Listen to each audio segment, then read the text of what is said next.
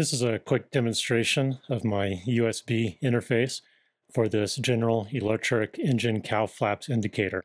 Right now I have the indicator plugged into my board.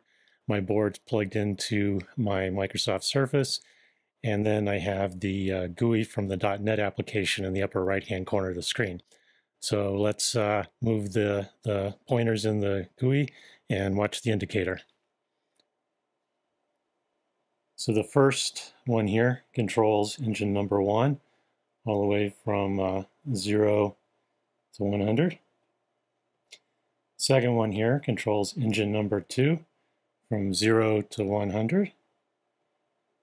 Third one here controls engine number 3. Shut on this side, open on this side. And then the last one here is engine number 4.